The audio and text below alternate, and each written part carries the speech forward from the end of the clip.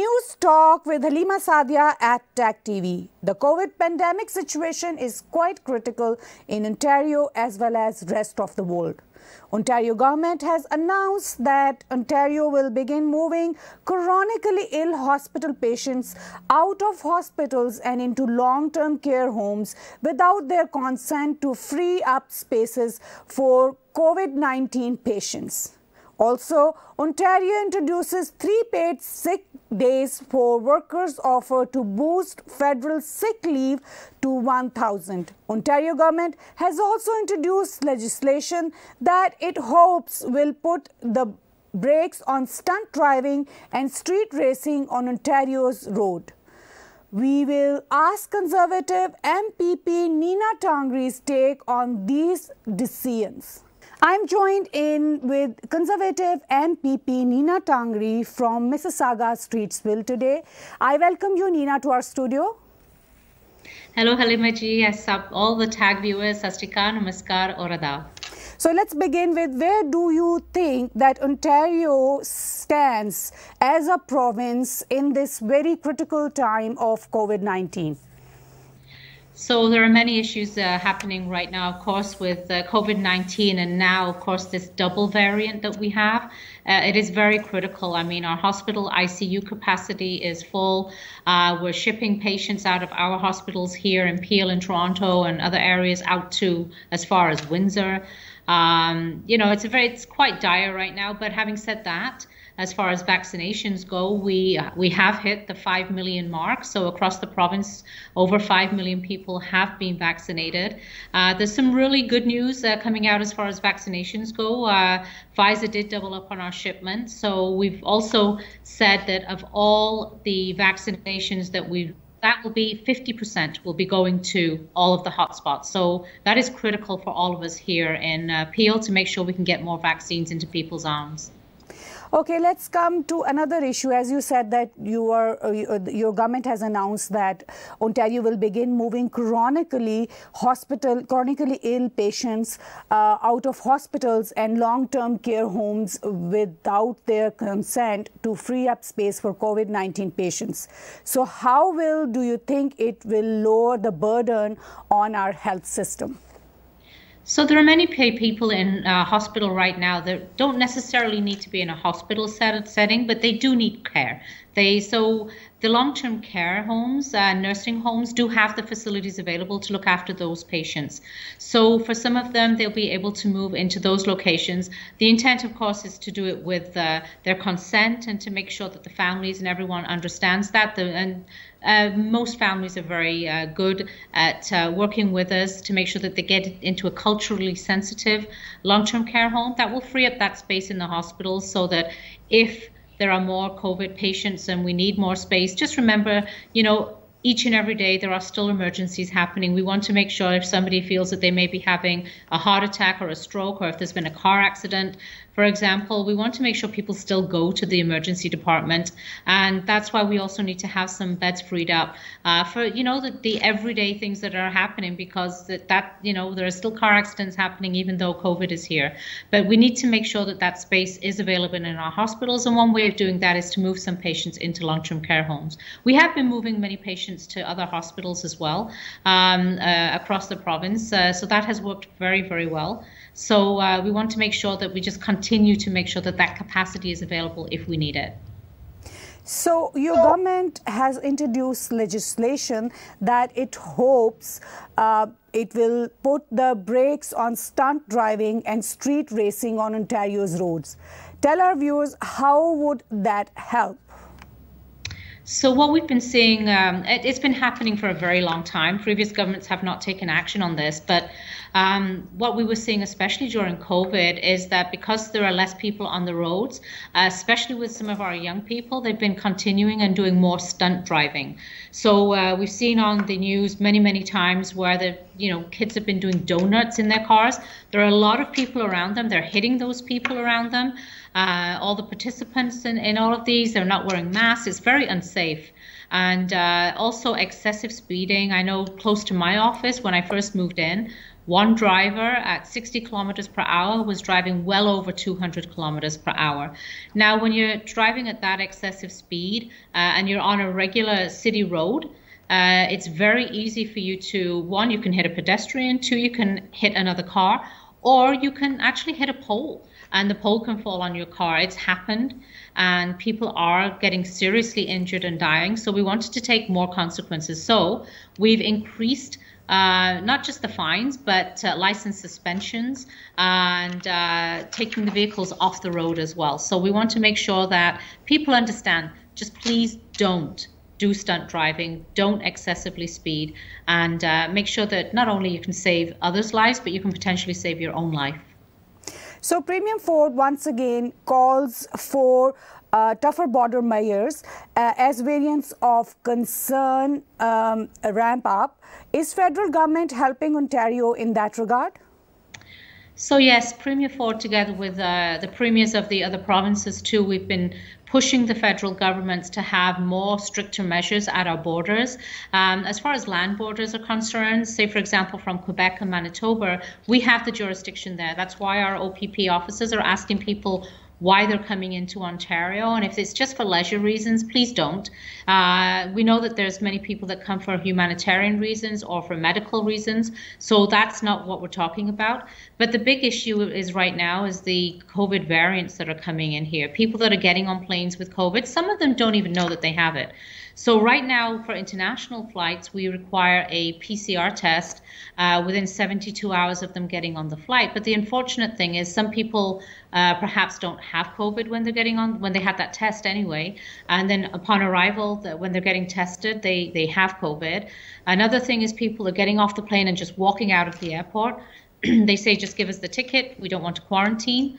That's another way it's spreading. But the real serious issue is that this double variant that we're seeing coming from India right now is extremely spreading very fast, and the people getting sick are much sicker, and they're younger too. So we're seeing our hospitals and our ICU units being filled up with very young people that are getting COVID. So these are not, I'm not saying people are out there partying together. Sometimes they're essential workers. They have no choice and they have to go to work. So we want to make sure that everybody feels safe, and and that's why today we're introducing legislation that we can now have paid sick days for people as well. So I was going to come to that point, that Ontario introduces 3 sick days of workers offered to boost federal sick leave to 1,000. Why did it take too long for Premier Ford to take this decision?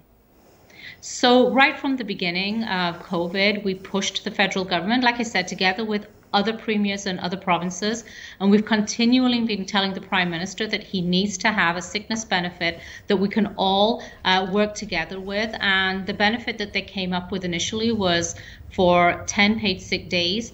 The problem is you had to be off work at least 50% of the week. So if somebody, for example, on a Sunday didn't feel well, they went for a COVID test, but they don't have the results for another 2 days, they will have only taken perhaps 2 days off work. Then if they tested negative, then they go back to work, which is fine. But if they tested positive, then they need more time off. So they had to take at least 50% of the week off to be able to apply. So that was a gap that we asked them to fill. Another reason was that we asked them to double up on the days, because when people have COVID, sometimes it's not just 2 weeks. Sometimes they're sick for much longer. So we asked them to double the time. So instead of 10 paid sick days, we got him to move it to 20 paid sick days. So that was very critical. And also the payments going to people's account was taking much too long. So that did eventually get improved. I think people were getting money into their accounts when they applied in about 3 business days. But the serious issue was for those people that felt that the benefit was just not enough. So we asked them to double the benefit from $500 a week to $1,000 a week. So people, if they feel that they're not able to go to work, that they don't feel that they're going to lose money, they don't have to choose between going to work and putting food on their table. So after many measures and many discussions with the federal government and them not moving on getting payments to people faster, we have decided that we will now have a paid sick days. So you can apply for up to 3 days of $200 per day. So now that's in addition to the federal program. So you can potentially have 23 now paid sick days, which I think would encourage people that if they don't feel well, they won't go to work. Now, this is also going to be administered by the WSIB. So employers will continue to pay their employee. So if I don't feel well today, my employer will continue to pay me, and then the employer will apply to WSIB for reimbursement of up to $200 per day for that time. That way people don't feel that they have to make a decision right away. They can call their employer, let them know that they're not well, and the employer knows that they have the benefit, and they can stay home and stay safe and potentially save lives. So when we see the pandemic situation, one thing which strengthens us very much hope is vaccine. So what's vaccine situation for Ontario right now? So we're pleased to say that we've passed the 5 million vaccine shots in arms. So that's extremely good news. In Peel alone, we've passed 500,000 people. So over 500,000 people now have had at least one shot in their arms, which was very critical. But the big problem we still face is that we have a lot of people in Peel still testing positive, and we have to find a way to bring that down. So the paid sick leave is one area where people don't feel that they have to go to work. But of course, the other situation is getting those people vaccinated. So the very exciting part about this is in discussions with the Solicitor General, the Premier, the Minister of Health and others, we have pushed here in Peel so that we can have more vaccinations come to our hot zone. So for this week alone, we are actually 75% of the vaccines will go across Ontario, but 25 of them will strictly be used in hot zones. So we're receiving about of all the, we have about 10% of the population, so we're actually getting about 13% of the vaccines. But next week, that's going to change again. So next week, that will be 50% will be distributed across the province, but 50% will be strictly for those hot zones. So we're very, very excited about that. And that way we can potentially get a lot more people vaccinated, and the age to be able to get vaccinated will be lowered. And it's critical that we're able to get more people with vaccines in arms. There's now pop-up clinics opening up, many workplaces. We're very excited about the number of workplaces that want to be able to set up and get their employees vaccinated. We've already got everything set up and ready to go with Amazon, with Maple Lodge Farms and Maple Leaf Foods. And there's been some faith-based institutions that are having pop-up clinics, and the mass vaccination sites are still there. So we're having more places where people can be able to get vaccinated, and of course our pharmacies and some of our doctors' clinics too.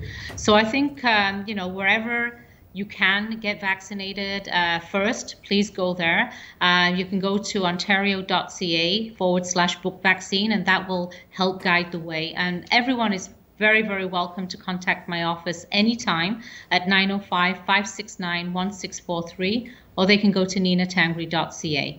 And we're more than willing to help you and guide you through the process. That's so nice of you. So in the end, would you like to deliver a message to the people of your riding and Ontarians?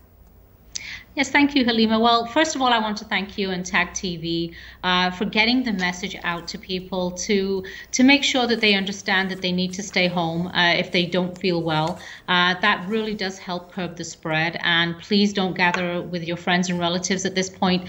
We are seeing light at the end of the tunnel, as we're seeing down in the United States. Many people have been vaccinated, and they're starting to open up, and we want to do the same here. But we are still in a very critical situation, so we do ask that you please stay home and stay safe. And you know that may save the life of you, one of your family members, or somebody else. But also it's critical that we understand that there are many parts to this. One is the paid sick days. Another one is getting the vaccinations in arms. That people stay safe on the roads as well, so that there are less accidents. But it's very critical. And like I said, my office is open to anyone, anytime. So please feel free to contact us. Thank you very much, Nina, for joining us today at TAG TV. It's been very, very educational talk with you today. Thank you for watching News Talk with HaleemaSadia at TAG TV.